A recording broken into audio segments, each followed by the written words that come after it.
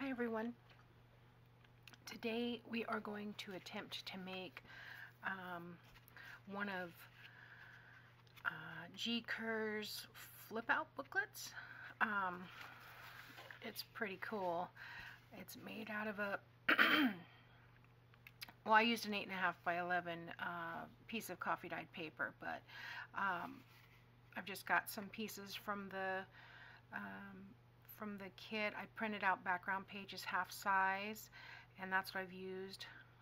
But I'll tell you that as I go along. There's a when you open it, there's a pocket here. This flips out, and there's a tuck here, and this flips out, and there's a tuck here.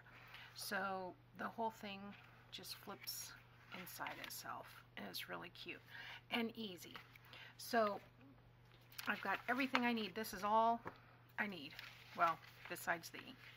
But you start with a 8.5 by 11 sheet of paper, and she just tears it, so that's the way I did it.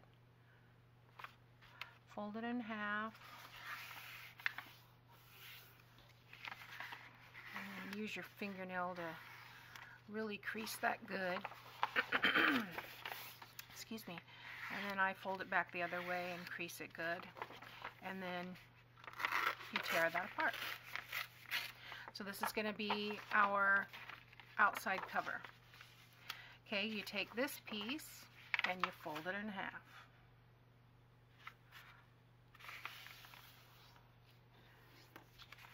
Use your fingernails. You can cut this, you don't have to tear it, but I do like the way that it kind of came out with the pages a little bit more rustic.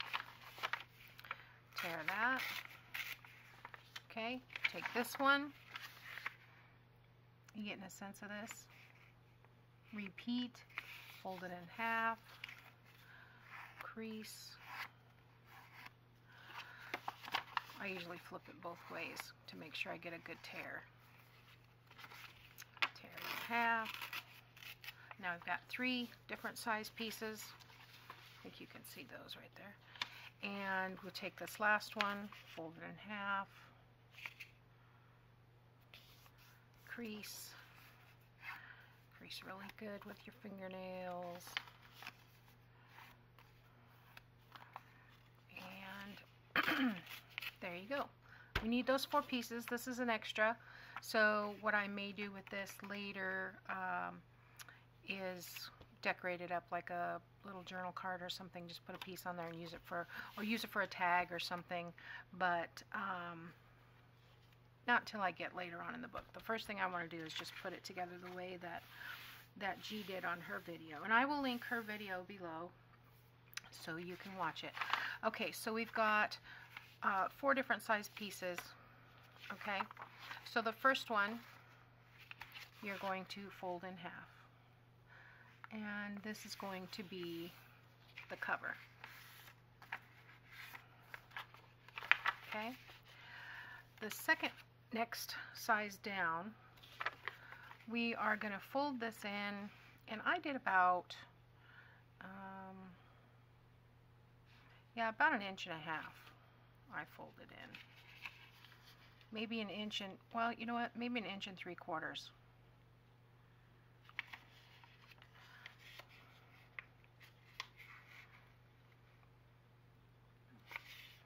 You want enough to make the little tuck, but not so much, or you want to make sure that this is going to close. That's the main thing. So this will go here, okay, and then this will have a little corner tuck that we'll do. Okay, this one will have just a small, like a 1/2 inch size, and that will attach here.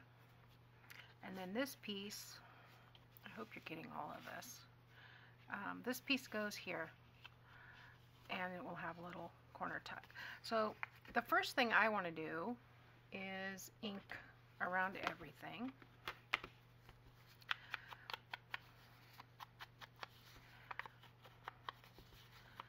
And some of the pieces you need to put the ephemera on before before you attach. So that's, I want to go ahead and ink it so I don't forget to ink, because I do forget. So, alright, you guys know how to ink, so I'm going to pause the video here, ink up all these pages, and then I will be right back. So, the first thing I want to do is put the covers on. So I've got a few pieces here that wait a minute. Oh, here they are. Okay, so I think I want to put this one on the front here. And I'm going to put it this way because I'd like to put a piece of lace. Get the glue open. I went ahead and, while I was inking the pages, inked up the ephemera. So these are background pages. I took all the background pages and I printed them out half size for journal cards, and I'm just using 2 of these background pages in this booklet. There we go. And I printed them on cardstock. These are on cardstock because I was going to make you know, the journal cards with them, but I think this would have been a little bit easier for the booklet if it had been just regular copy weight, or well, what I usually use is the 28-pound from Walmart. So let's get a piece of lace on here. Oh, it's way bigger than I need. Trim that down a little bit.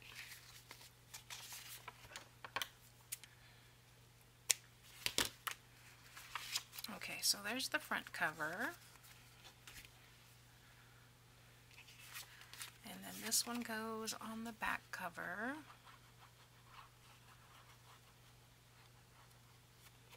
Oops.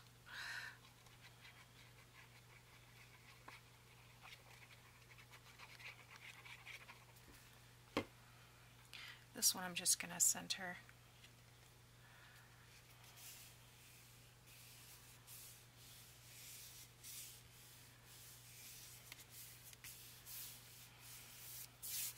Okay. Alright, so here's the inside. Now, G did a bigger pocket that would have more depth on the inside here, but I wanted to use up the other piece of this, so I'm just going to use this, and I'm just going to glue it on 3 sides. Very basic pocket here. You could make a tuck if you wanted.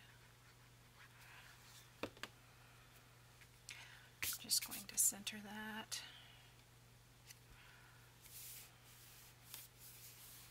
I'll probably end up putting a tag in here later when I get to all the tags. Okay, and then I want to put this piece here on this side.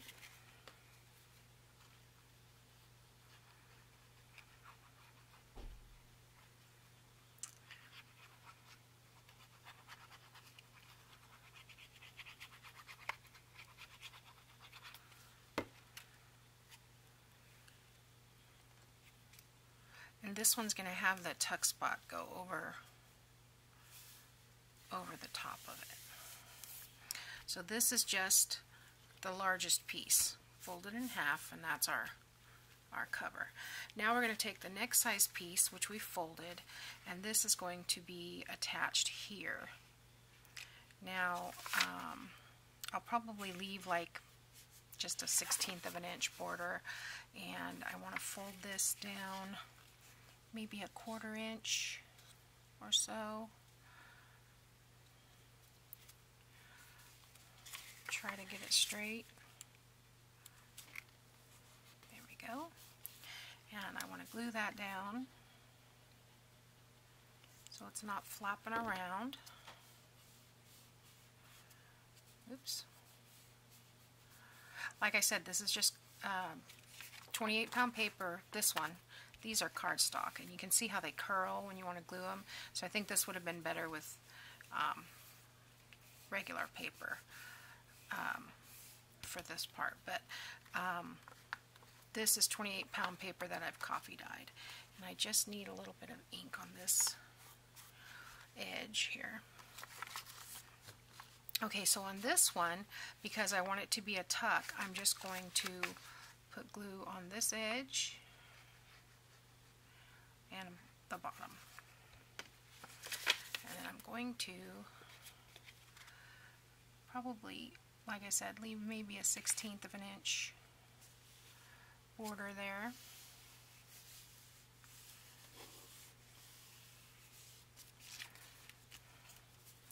And that leaves us with a tuck spot here. And then I've just, this is a belly band shape. Well, it's just a 1-inch strip of paper. I was going to use it for a belly band, but I changed my mind. So I want to put this here, but I want to have a little bit of a border. I'd like to have it kind of like that. So I'm going to cut off about 1/4 of an inch here. Re-ink the bottom. And then, yeah, that's a little bit better.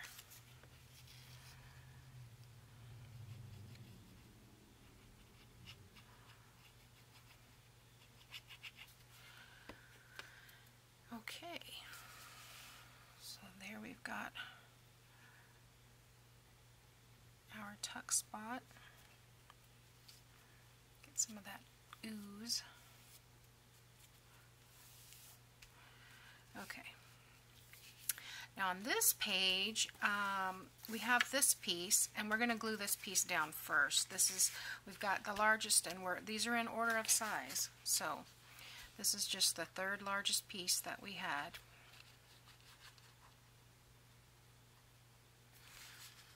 So I'm going to do the same thing, leave about a 1/16 of an inch.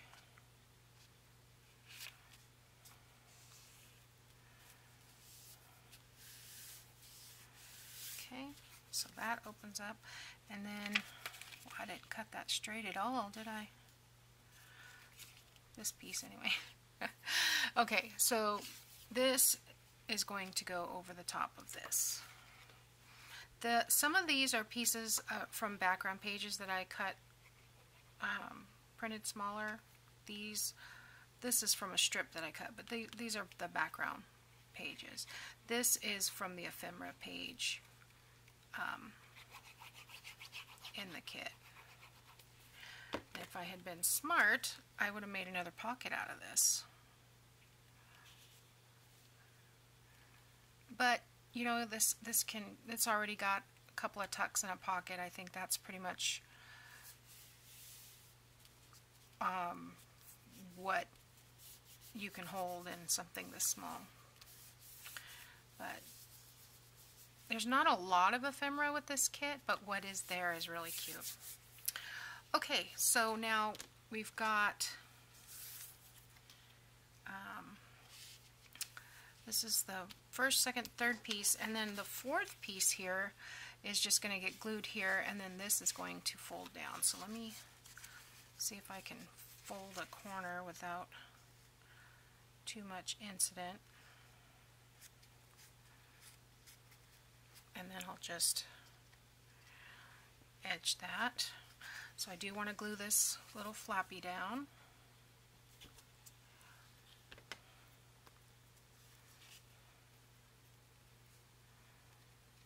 And then on this one, I am going to make it a tuck, so I'm just going to do the corners here. This edge and this edge. Put that in there.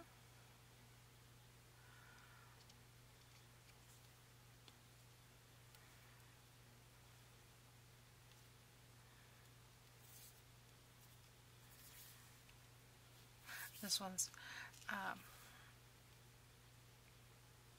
really wrinkling up. Okay. Alright, so this one I want to, well, I want to put I want to put I want to put a butterfly and a word. Okay, so let's see. Got this list here.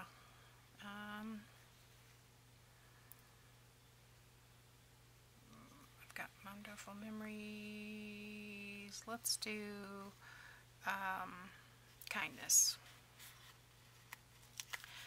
Okay, so I do want to ink this a little bit because it's really light. And then I also want to add just a touch of glue to this. Sometimes they stick better than others. And then I want this to go right in this corner here. And the reason I'm putting on the word first is so I know where to put the butterfly. And get that glue that's oozing out. Okay. Alright, so I've got a little butterfly that I've cut from one of the background pages here. And I'm just going to wrap some of this eyelash yarn around.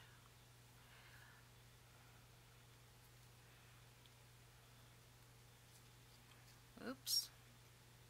It's supposed to be over here. What happened? Let me start again. And now I have a knot. Okay, this stuff doesn't tie in a knot until you... Alright, let's try again. I want to tie a piece of eyelash yarn around this butterfly.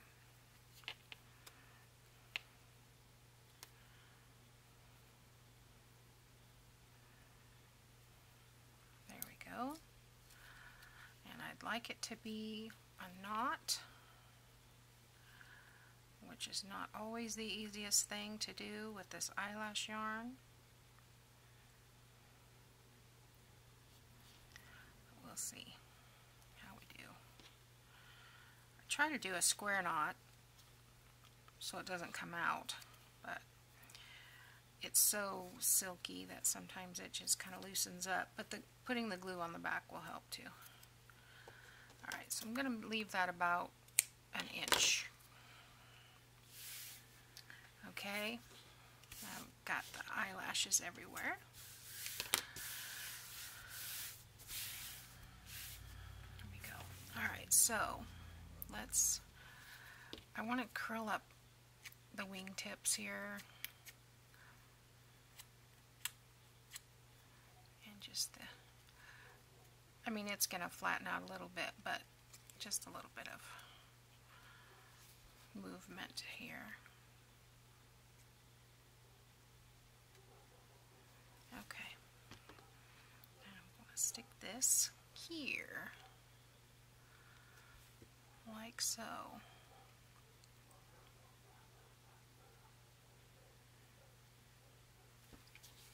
There we go.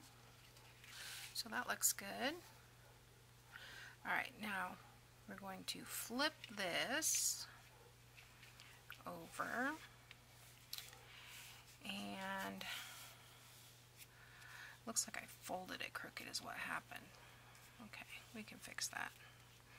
I want to make sure there's no glue oozing. Yeah.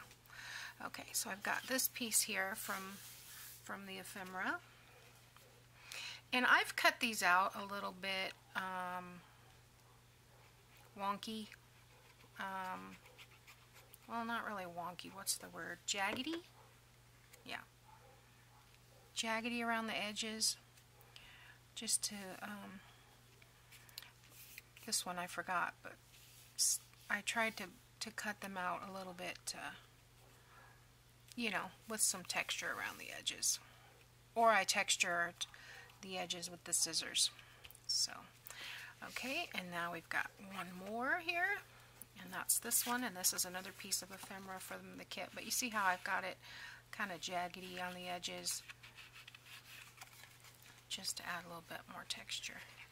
not a lot going on. I didn't want to add a lot of layers. We've already got 4 layers with the pieces of paper, you know, folding inside themselves. So, okay. And there we go.